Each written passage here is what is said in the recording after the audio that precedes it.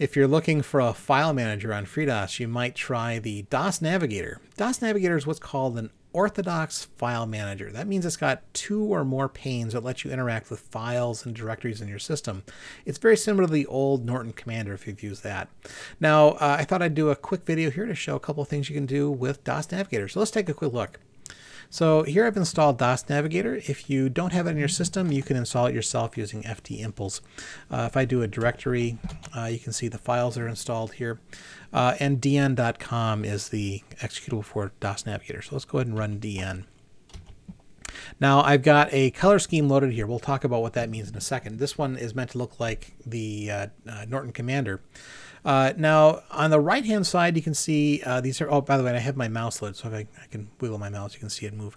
On the right hand side this is the active pane. You can tell because up here the header has been set in this background color, but you can see these 2 different panes that I was talking about. On the left hand side I'll just click on that and make that the active pane.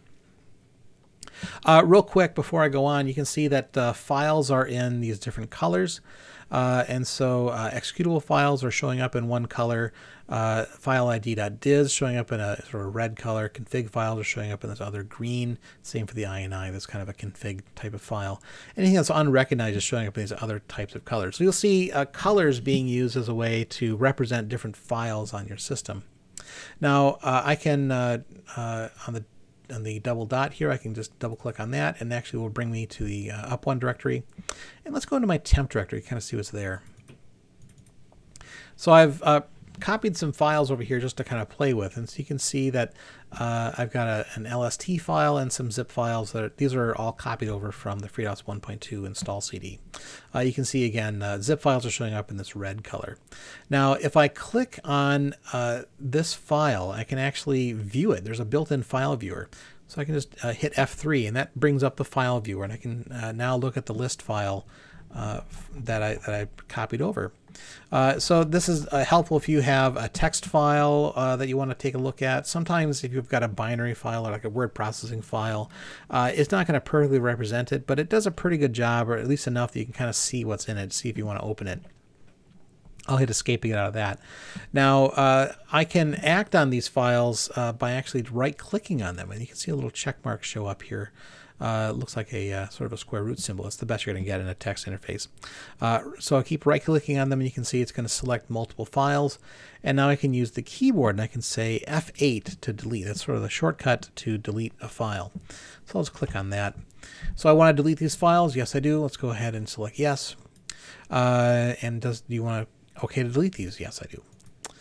Now they're marked as read-only because I copied them over from the CD, so it's going to say FYI they're read-only. Yeah, let's go ahead and say yes to all of them, so I don't have to do it for every single one. And so you can see it's a great way to interact with your system. Now other ways you can interact with the system.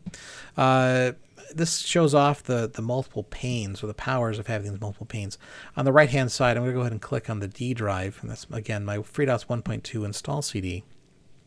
And I can go let's go under util, and I can actually right-click on several of these files, and I will check them. Let's go ahead and just sort of select those 3. Now I could use the keyboard. I could do F5 to copy, but I can also, now that I've marked these 3, I can actually use the mouse to click and drag. And you can see it's showing 3 selected files. I'll let go of it, and then it's going to go ahead and just copy those files over. And so that's a very handy way to interact with files in your system. You don't have to do it just plainly by the keyboard. You can actually sort of get some click and drop action on DOS Commander, kind of more like modern systems. It's a handy way to interact with your files. The menus up here, I don't want to go through everything. There's some neat tools under the utilities, the calculator, calendar, and ASCII table, things like that.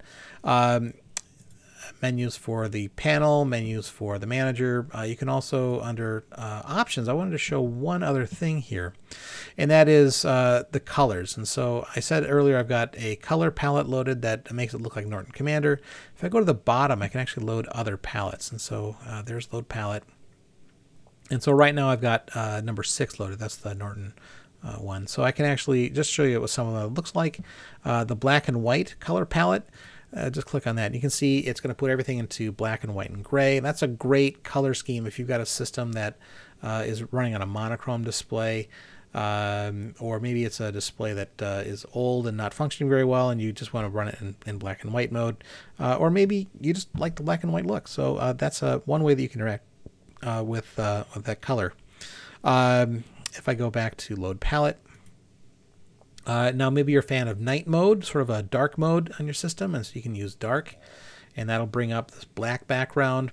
And you can see, by the way, it is changing the colors of all the files over here. If I go back to on this side, and let's go into my DN directory up here, you can see the different files. They're getting different colors as well. And so when you change color schemes, you're not just changing the background colors, you're also changing these colors for the files to indicate what they are.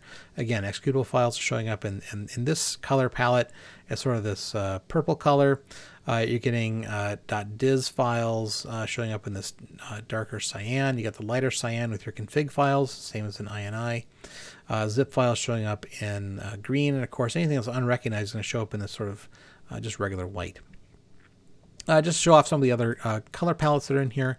Maybe you want to look at the there's a mono. Now this one is not quite the same as that black and white. It's just clicking on that, you can see that it is going to run it in sort of a plain black and white, but it is going to show the you know, these menu items like options.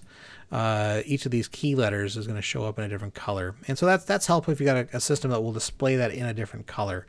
It rather on a monochrome display, it might actually show that in a different kind of intensity. Now, just to show off one other one in there, the VAX. So if you ran on an old VAX system like I did, that's kind of what that system looked like. So it's all, you know, green monitor, sort of the VT100 look. And so that's all I want to do today. I just wanted to show off a couple of the things you can do in DOS Navigator. So I'll go ahead and close, File, and then Exit. And do I want to exit? Well, yep, I do. Sorry, I do. And so that's DOS Navigator. So that's the video for this week. Are there other topics you'd like me to cover? Let me know in the comments below. I'd be happy to look at them. Before I go, I wanted to thank everybody who's supporting me on Patreon. You really do make this channel happen. I really thank you for that support. Some of you are sponsoring me at a higher level, and I wanted to recognize you here, so thank you very much for that. Before I go, visit our website at freedos.org. Join us on Facebook, follow us on Twitter, and consider supporting me on Patreon. Thank you.